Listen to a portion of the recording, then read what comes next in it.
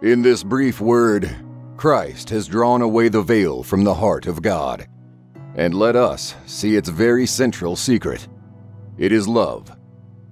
And since the days of Christ, the divine helmsman has been steering the ship of human affairs right toward this lighthouse of the universe, love. All that was recorded in the past or foreseen in the future pivoted on this one golden center, love. I propose this morning, first, to examine the indisputable testimony of the Scripture on this doctrine of love. Secondly, to ask what is included in this feeling. Thirdly, to inquire what is the condition in which it is to exist in us. And fourthly, to consider its relations to the good work it does in the individual and in the world at large, and the methods of obtaining and cultivating it. Recall the words, Master, which is the great commandment in the law. Jesus said unto him, Thou shalt love the Lord thy God with all thy heart, and with all thy soul, and with all thy mind. This is the first and great commandment. And the second is like unto it. Thou shalt love thy neighbor as thyself. On these two commandments hang all the law and the prophets. The law and the prophets are nothing without love. This is the sum, and includes them all. Those who love all people are true followers of Christ. We perceive then that love, according to the plain interpretations of the Scripture, is put as a universal duty. It is the criterion and evidence of a regenerated state. It is the test of God's dwelling within our own soul. It is the end to which life should tend. It is the design and fulfillment of God's law. If a man will fulfill this simple requirement of the law, he need not trouble himself about anything else. Here is such a line of conduct marked out. There is no other road half so plain as the royal road of God. He has paved it, not with stones, but with gold. And he says to every man, If you will love the Lord your God with all your heart, and soul, and mind, and your neighbor as yourself, there is no other law for you. In doing this, you do all that is required of you. Do I exaggerate then the importance of this emotion? Does not Scripture rank it as the chiefest among all the Christian states? Must not all other assumed tests of religion give place to this? Secondly, let us look at the question of what is included in this love. God has made in the human soul a threefold provision for the existence of affection.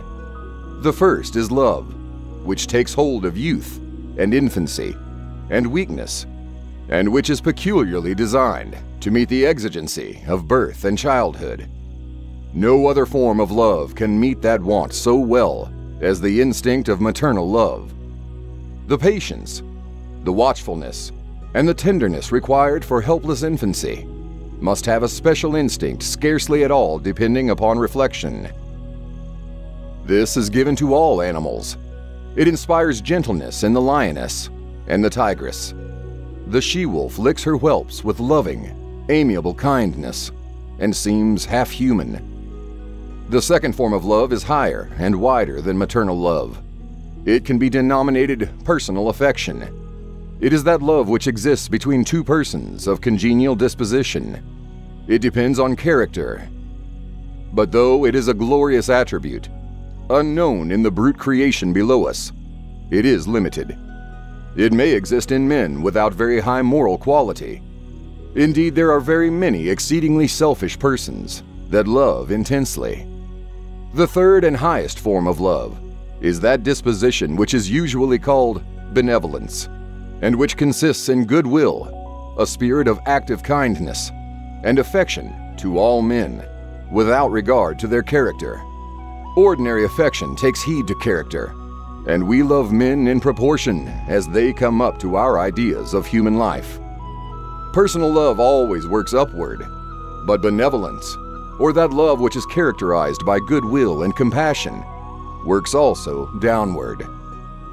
To these three forms of affection, I must not fail to add a capacity for a higher love than this social faculty, by which we are able to develop out of ourselves a true love for that which is invisible, supreme, and perfect, the ideal religious love. This capacity, and the three kinds of affection which I have just described, form the constitutional elements in the soul by which we are to love. Thirdly, what is the condition in which this state of mind is to exist? We are conscious that our feelings exist in a twofold way: first, as impulses, and second, as dispositions. And it is important to discriminate between these. The former are occasional, the latter are permanent. Now, in which of these two ways is love to exist in the mind? Is it to be an occasional emotion or an abiding state? These are illustrations drawn from common life, since I am speaking to the common people, to show what I mean by a state or disposition, in distinction from a special volition. And the question is this: what is the command of God in respect to the matter of love? Is it to be an occasional impulse?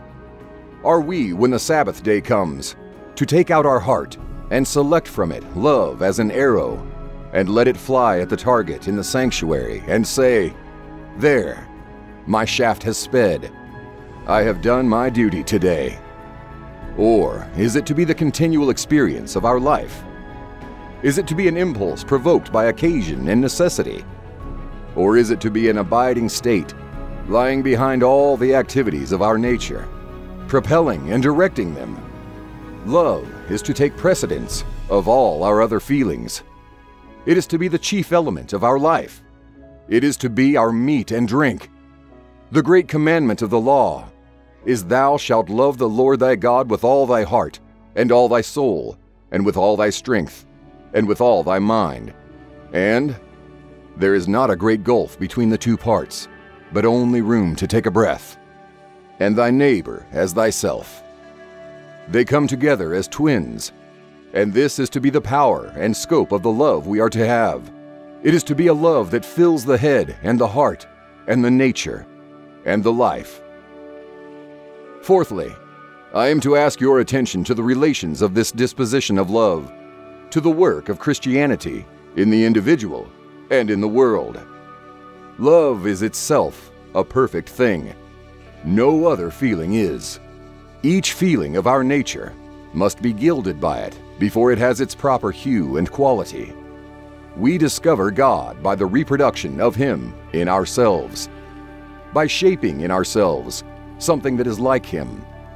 Hence, Christ said, "Blessed are the pure in heart, for they shall see God." The body will never see God. We are to see Him by our dispositions, by our affections. We are to carry ourselves toward all men in such a way that we shall love them and wish them well, toward all men, not merely toward our friends, not toward the noble and excellent alone, but also toward the poor, toward the rude, toward the vulgar, toward the child, toward the man, toward the stranger, toward the white, toward the black, toward every human being that God has created, toward every sentient creature that is conscious of happiness and that is capable of being improved and made better. When a man stands so suffused with this disposition that every day and hour his heart is filled with yearning feelings of goodwill toward his fellow men, he is, in some measure, in that abiding state in which God dwells. If God gives someone the graces of the Spirit, He gives them to her by augmenting His love. And when someone prays for good graces, let her pray that she may have a larger measure of this disposition.